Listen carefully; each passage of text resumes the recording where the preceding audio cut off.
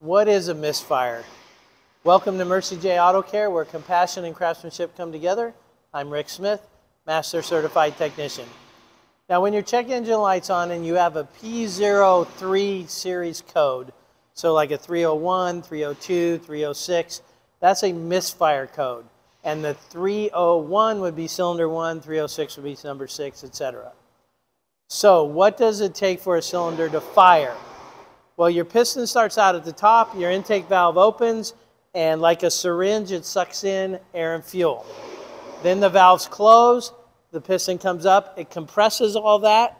When it gets to the top and it's all nice and compressed, the spark plug fires it, shoves the piston down, just like if you're pushing your leg down on a bicycle crankshaft. And then after that completes the firing process, then the exhaust valve opens, the piston comes up and pushes it out of the tailpipe. So, three things we have to have. One is that spark plug has to fire. So ignition coils, spark plugs, things like that need to make that happen. Number two is we have to have fuel. So the fuel pump has to pump pressure, the injector has to squirt fuel into the cylinder. The third thing we have to have is that compression. And so like we could have anything like this 2012 Caravan that had a P0302, that the exhaust valve was leaking, so we had low compression, we had to do a cylinder head.